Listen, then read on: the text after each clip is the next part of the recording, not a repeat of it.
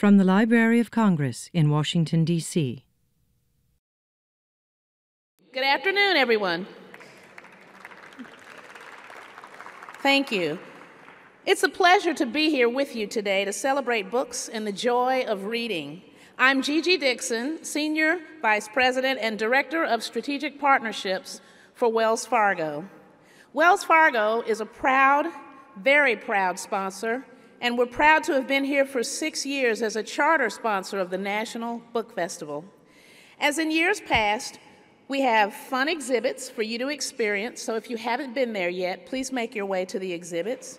Please be sure to check out our Let's Read America Pavilion, where we're featuring hands-on history, offering the opportunity to pan for goal and, yes, lasso a pony, as well as the chance to tell your personal story in the My Untold exhibit, and the opportunity to climb into a Wells Fargo stagecoach.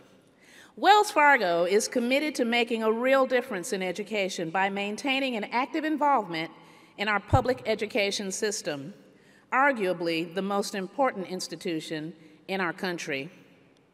We believe financial success begins with a foundation of strong reading and math skills in early education. Jackie Kennedy, a former First Lady, said it well. There are many little ways to enlarge your child's world. Love of books is best of all. It is now my pleasure to introduce to you Marcia Davis, editor of the Washington Post magazine. Thank you.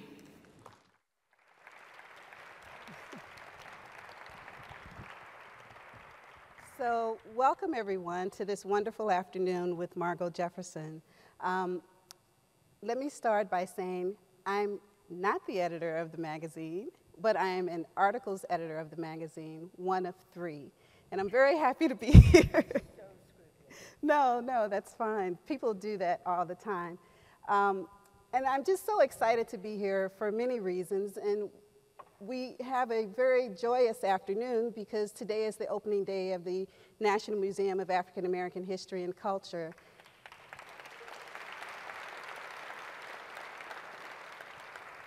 And that day is made far more bountiful by spending the afternoon with Miss Jefferson. Oh, you can't? I thought. Microphone's on. Hello, can you hear me now? I feel like that Verizon guy who's like switched to Sprint or something right now. So, Miss Jefferson is the wonderful author of the 2015 memoir, Negroland. And she is also a former arts critic for the New York Times and Newsweek, and is also now a writing instructor at Columbia University School of the Arts. She is, you may know, also a Pulitzer Prize winning author for her criticism, and you may also know the author of a very interesting piece of work about Michael Jackson, who in my preteen years was my adorable, handsome fantasy man. He was singing to me, only me, when he was crooning. So we're very happy to be here and to welcome Margo Jefferson.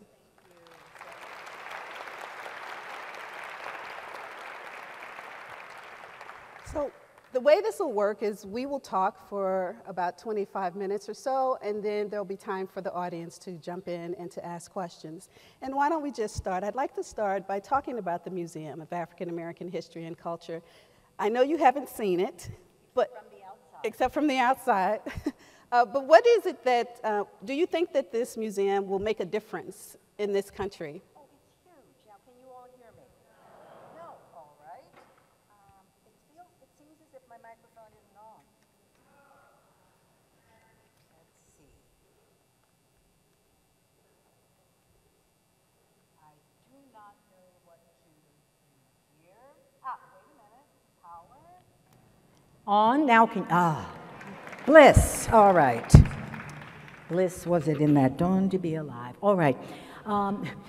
This represents an entirely new stage platform world for African American history. There are so many stages that just, in my life, I've lived through. My parents, who were born in the early 20th century, 1908 and 1916, they were of the generation of the Association for the Study of Negro Life and History, founded by Carter G. Woodson.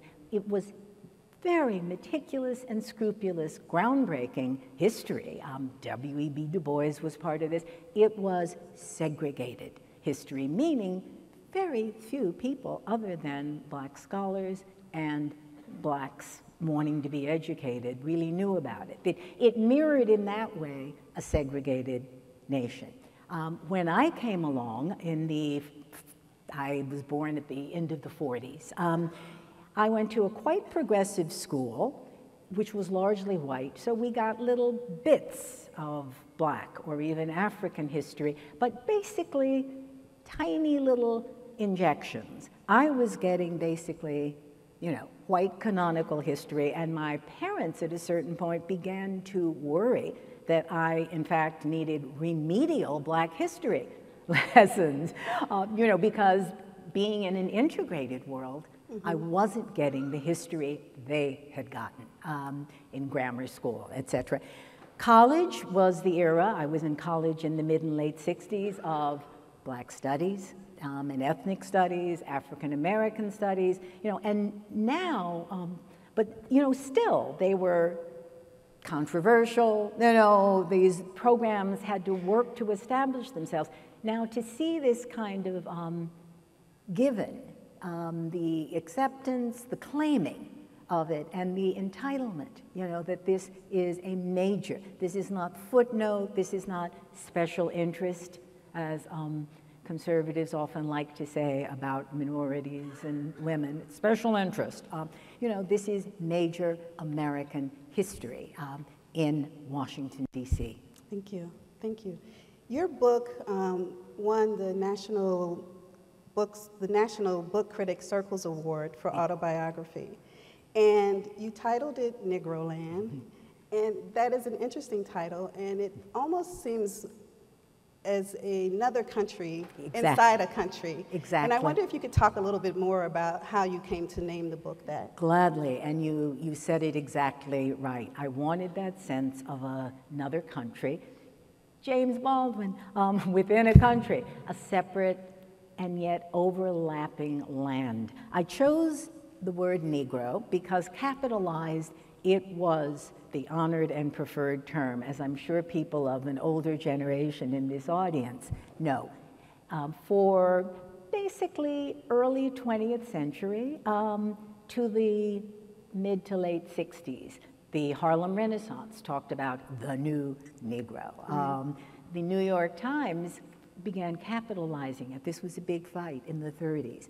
But that was the honored word during my coming of age years, and I wanted to use that as a way of helping recreate the culture of being a Negro. And in the world I was in, which was the Negro haute bourgeoisie, which liked to call itself an upper class or an elite, being a Negro meant, it's what people call respectability politics today, trying to be a perfect, emblematically intelligent, dignified representative of your race.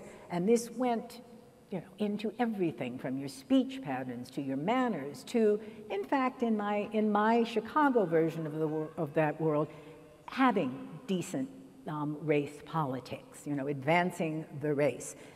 So I wanted to capture those rituals, that tone.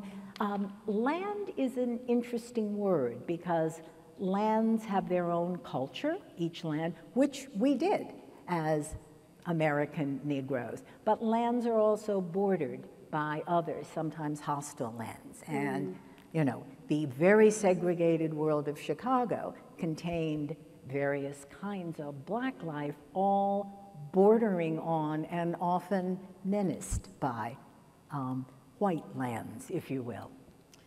So I'm curious, as a writer, when is it that you decided to write this memoir? And how long were you writing it before you actually committed words to paper? Oh, that's a good question. You are an editor, aren't you? All right, so your first one is, when did I begin? Decide. Yeah. All right, you know, often when you're a writer, you know, you're going about your business. Like some people, you're turning out books. I was turning out articles. But, you know, material keeps building up. And as particularly my parents got older, and as I, you know, got through my rebellions and began to trust myself in relation to them, every time I visited Chicago, their world became more and more interesting to me because I could bring an adult person and writer's eye to it and look back at look at all the rituals and manners and ways and expressions they were carrying on, you know, and realize, oh my God, you know, this has to be preserved. This is fascinating. Isabel Wilkerson captures that, you know, all that so well in her book, The Warmth of Other Suns. So many ways of talking, thinking, dressing. So that's, I think, when it started. Probably I started taking notes in the 70s or 80s, but did not at all yet commit my imagination or my consciousness to a book. Not until the 2000s, really, did I decide I have to do this.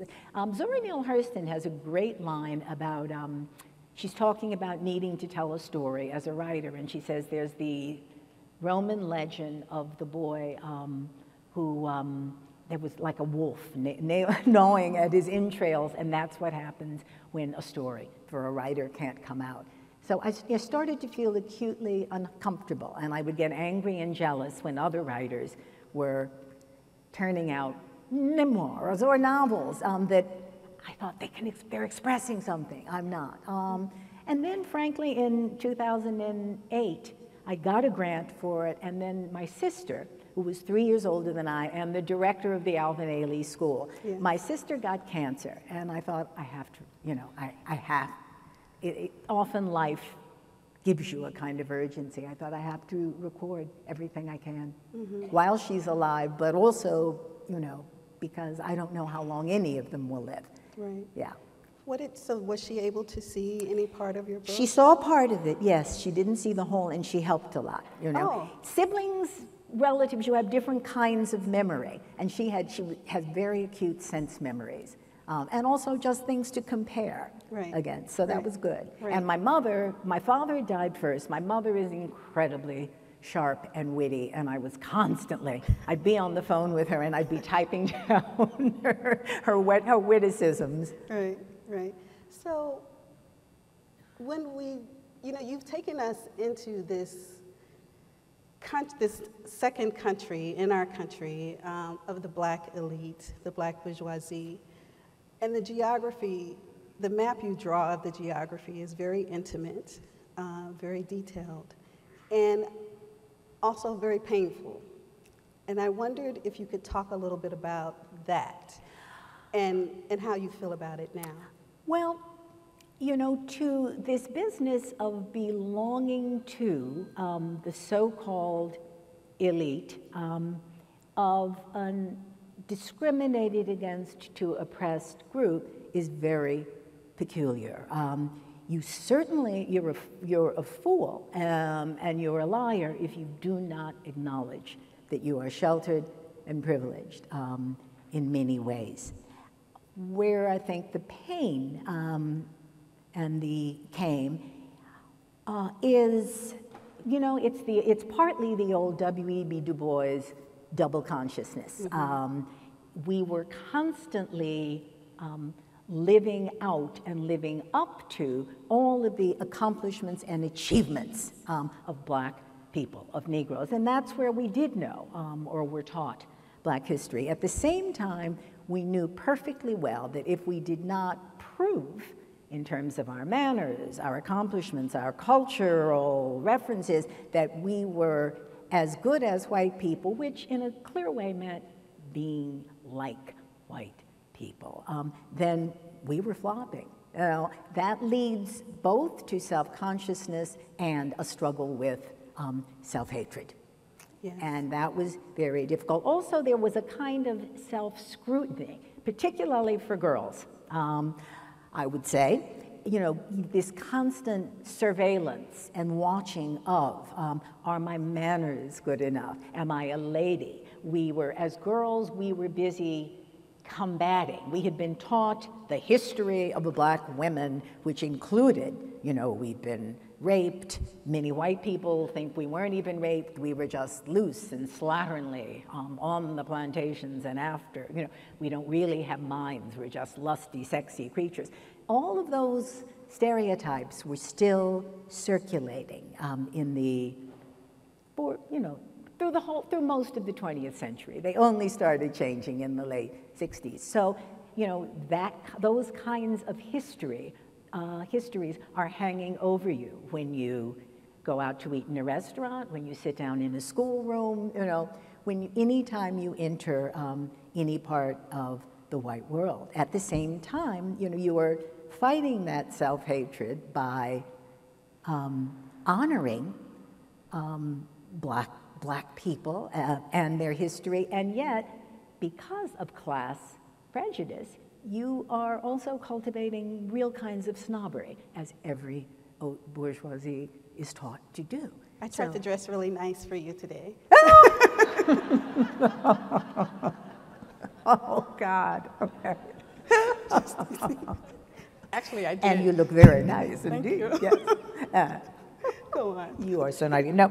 So it's that kind of self-consciousness, the struggle between pride and self-hatred, and the struggle between honor and snobbery, I would say. I think it's key. And consciousness, you know, Black Power was a big struggle for the for the Negro elite. Not so much for my generation. We were thrilled to seize it, but nevertheless, it felt like you had to remake yourself entirely. All of the internal scrutiny, I wonder about what it was like as a child. One of the things that I found rather sad is the pressure for children to figure this out and to navigate the world of race in these two worlds in which they live. Yeah. It seemed very challenging.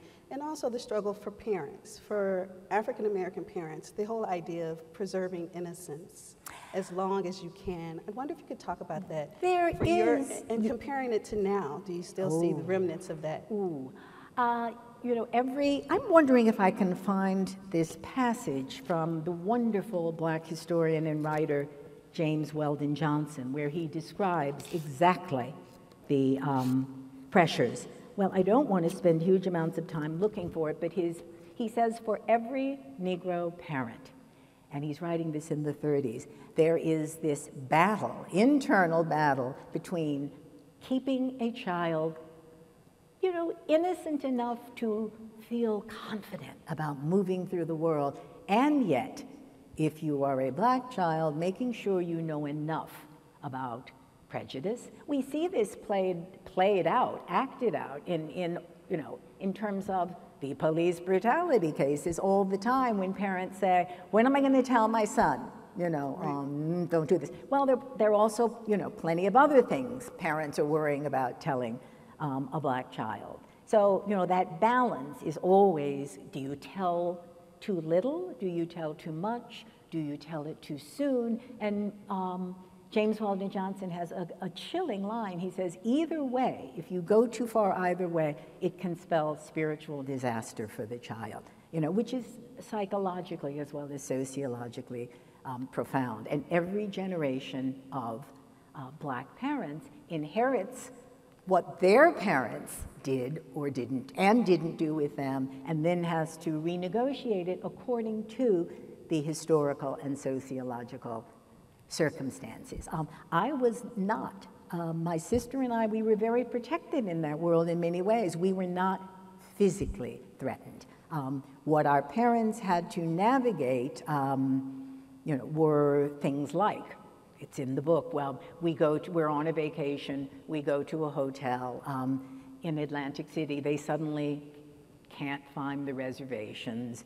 My father says, Dr. Jefferson. The hotel clerk keeps saying, Mr. Jefferson, I can't find it. Finally, we get shown to an egregious room, and my sister and I still don't get it. My parents, they don't want to tell us, but they are letting us know we're leaving tomorrow. It's a prejudiced hotel. The bathtub is dirty. There are those kinds of things. Also, we had to navigate an integration. And by the time especially you get, do you do play dates? Now this is the 50s, so let's not forget, in the 50s, the Brown versus Board of Education is just happening. So, these little worlds of this or that private school or public school, the private ones were more sheltered. Everyone was feeling their way. So yeah, do you do play dates? When you do, are you reading that the mothers are really not comfortable with each other, and what do you make of that? When adolescence comes, the whole question of interracial dating comes up, and all parents have to decide, I don't want my black child to be hurt or belittled or exoticized, but that child is going to be doing and thinking and experimenting with things I, the parent, did not, and they must have room, to move into the world as it changes. That is still going on, of course. Life. It depends on where you are and how much money and access and privilege in terms of schools, neighborhoods, the black parents we're talking about have. Actually, I can't give one answer to that question, but the negotiations, of course, are still continuing. You're right. Your book has been called and described as brave and revelatory, and there are a couple of moments in the book that are very poignant. The level of stress for you. You talk about in being in college and wanting to avoid a fencing program and practicing throwing yourself down the steps so that you could... So that I could say I had a real injury. Yes, well. exactly. But more poignantly was this idea that you thought about suicide. Quite a lot. And I wanted to know how the process by which you decided to write about that. All right. Suicide is a very private matter. But I decided I wanted to write about it for several reasons. The easiest reason to state first, I think, is first the statement, then the qualification. One of the stereotypes, interestingly enough, that black people contend with, or one of the sets of expectations, is you're supposed to be too strong to be depressed, to break down, to be acknowledge any kind of unhappiness. That's certainly the way many black people are raised, and don't give way. To give way in any way, to acknowledge defeat, grief, melancholy, depression, is to give the white man, to give white people the victory. I grew up very much in that landscape, which really comes certainly it's totally forms in the 19th century, but it precedes that. And I found it enormously burdensome as I moved into my life as a writer. I found when I spoke honestly to black friends of mine, again, particularly women, but I saw it manifested in men, that they were often suffering from the same thing. And yet the business of therapy or counseling, that felt very forbidden. So, so much of this book is about what, in terms of the, one's matriculation into adult, blackness, what's forbidden, what's accepted, what's allowed, what room for improvisation is allowed, what's the relationship of each black individual to the group at large. So that's one reason I wanted to write openly about it, to help break that taboo. And I am finding many of my students, young people of color, blacks, but also Latins, South and East Asians, at Columbia they're writing about this kind of thing and responding to it also. It's been a kind of big cultural, social secret. The other thing is, if you're writing a memoir, you do choose what material to leave out. Yes. But living within the confines of and negotiating with depression, which is as much anger as it is grief, had been a very large part of my adult life, and it was just too much of a lie not to write about it. Mm-hmm. I see we have about 5 more minutes, so there's a question that I wanted to really get to, and it's about the quote for your mother. It's a very strong quote. And she says, very early in the book. Yeah, this is also, if I may just place, my mother and my father are young marrieds. Yes. It's 1943. They're at Fort Huachuca, the all-black Army fort. And my mother is writing. She's pregnant with my sister. She's only been married a couple of years, and she is writing a dear friend of hers. Yes, and she writes to her friend in the closing part of the letter, "Sometimes I almost forget that I am a Negro. That's something, huh?"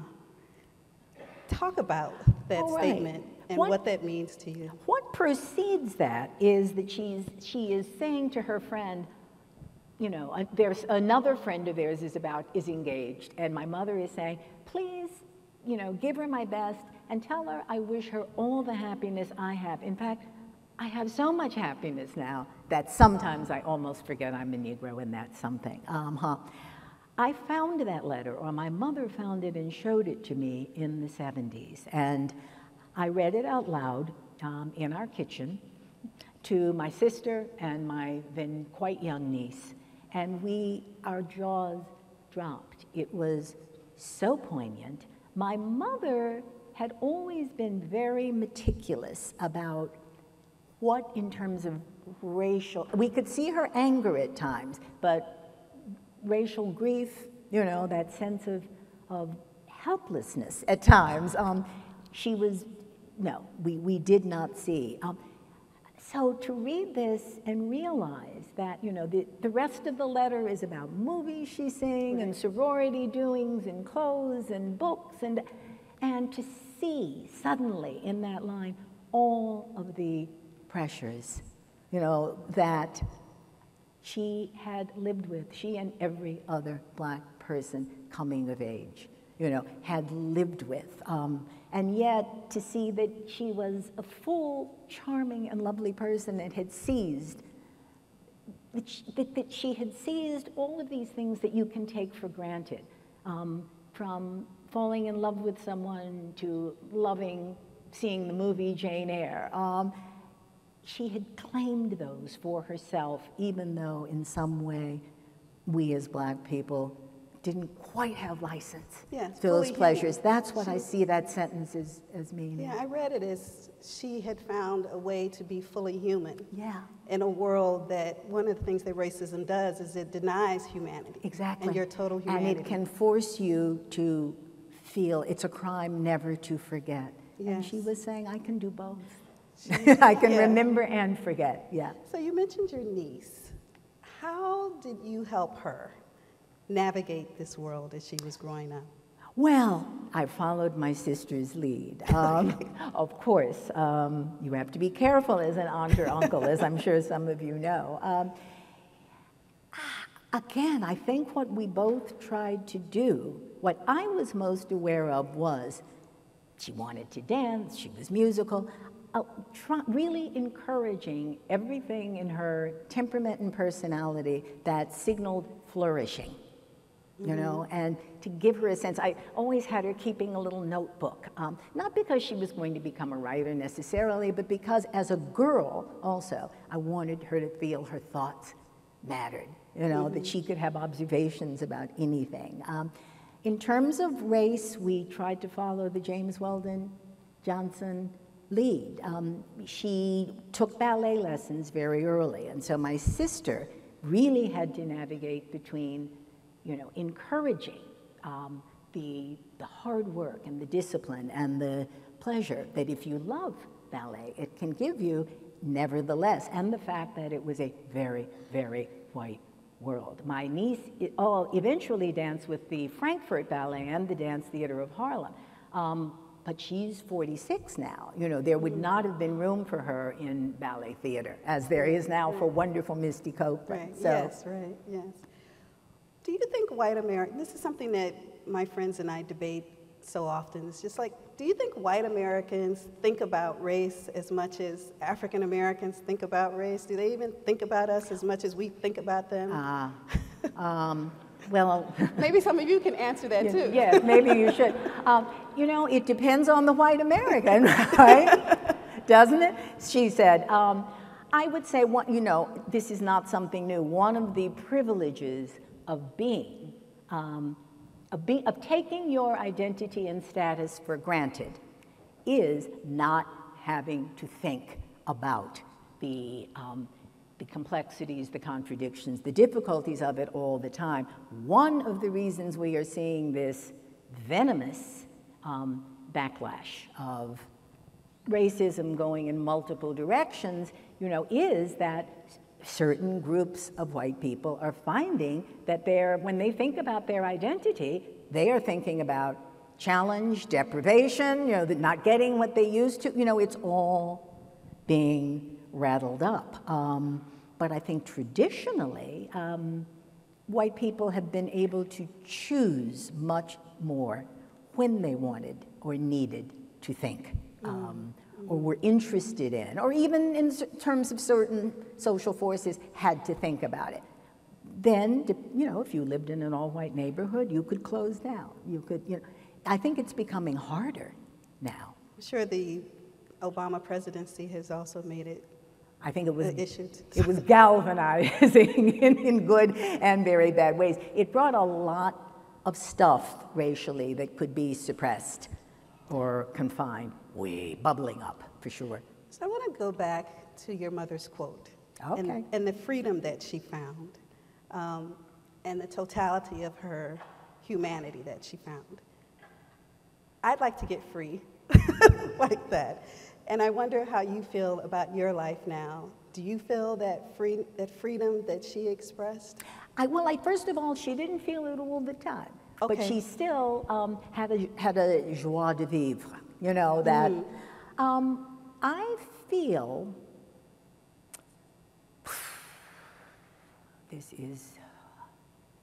no, I don't know. She also had a much more deliberately, she lived the life of an intelligent, upper middle class wife in the 40s, 50s, and 60s. And that meant a certain kind of security, albeit with difficulties, as we feminists know. That was a life that you could structure in certain ways to be pretty safe.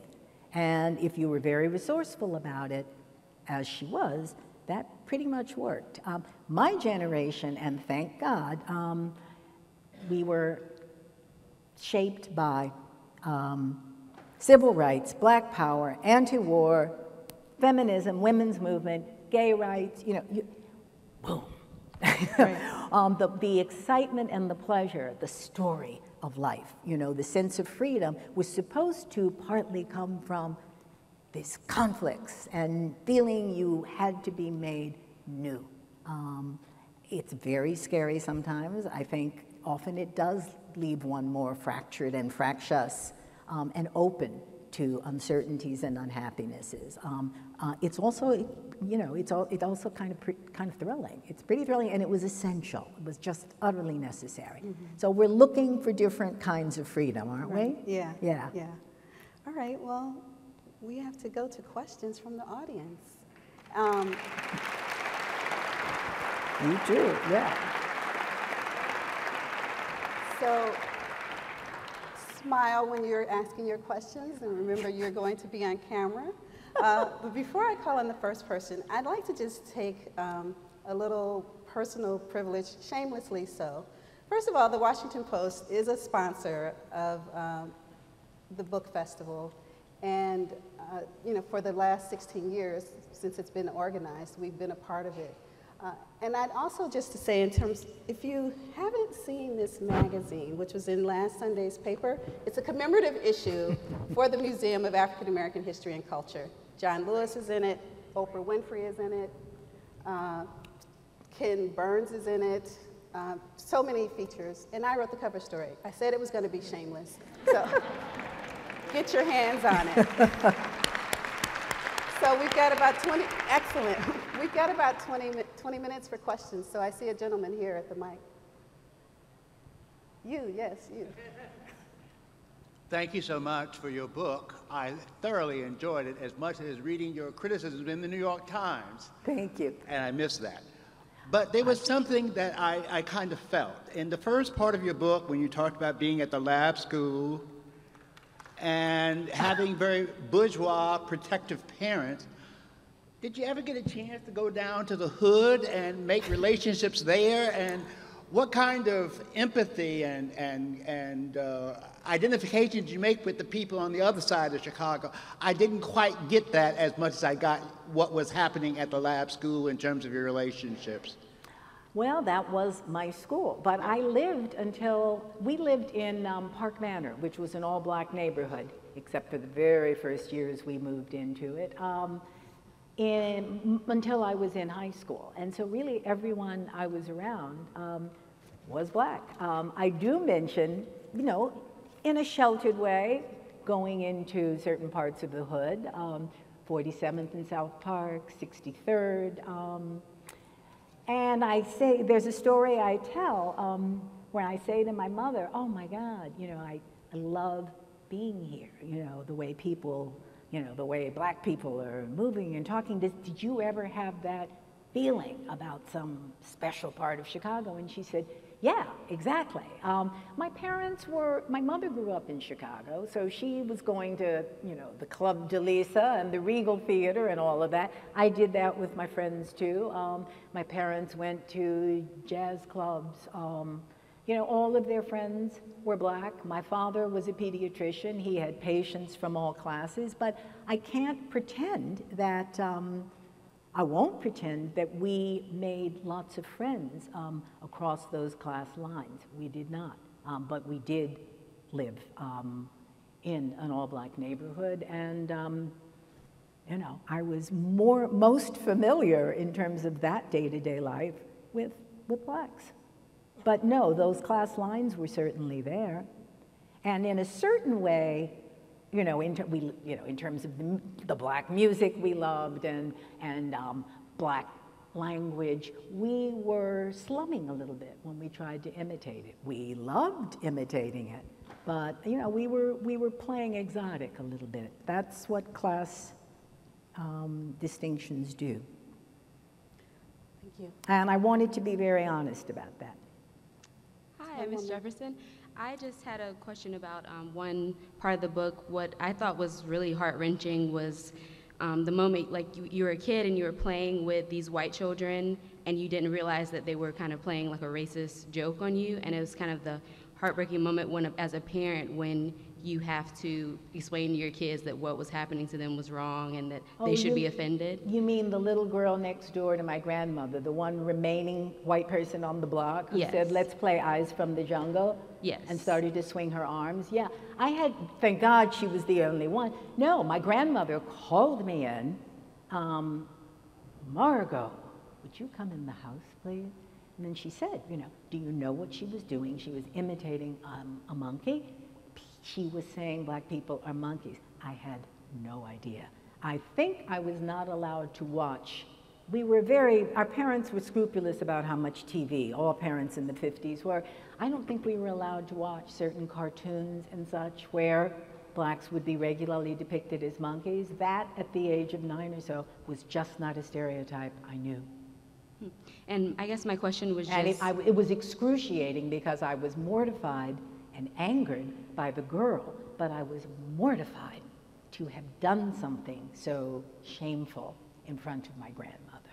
Exactly. So having experienced kind of similar things, I guess my question would just be, how does that kind of affect you as a kid, how you see yourself once you realize that people your own age are, kind of internalizing these stereotypes and projecting them onto you, I guess? I think it's very scary. And I think what one does, you veer between suppressing it, and trying to deal with all of the, again, I was at a largely white school. There were a little cluster of we black people there, but I went to school every day with white kids. So I had to suppress that enough to have my everyday relationships with kids who were not doing that.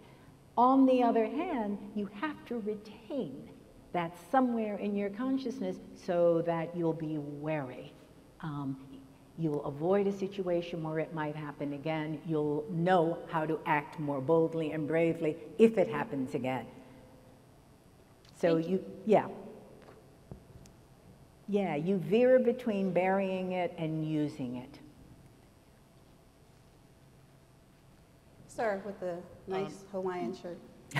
Yes, I read your book. I liked it a lot. I can see that the black experience, which I have not had, I'm sorry? I say I can see that the black experience, which I have not had, is certainly another layer of complexity. But I also had the feeling that, young white kids are also learning to be grown up and learning to be white, and they don't know the rules, and they feel the same sort of mortification when they use the wrong word or, do something embarrassing. And I wonder how much of your experience was just growing up, which is difficult for anybody. It's hard to quantify.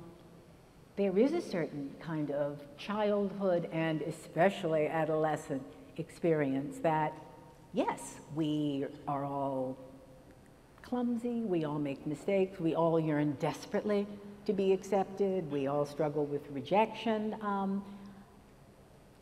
The fact is, I had, as a black person, the racialized I rather than, the oh, poor me, intimate I. Any young black child had an additional level, layer, call it what you want, of pure race consciousness that could express itself in anything from innocent mistakes, maybe something you picked up from a grandparent, you didn't know what it meant, to bigotry, open bigotry, to, whatever, to, just getting along fine.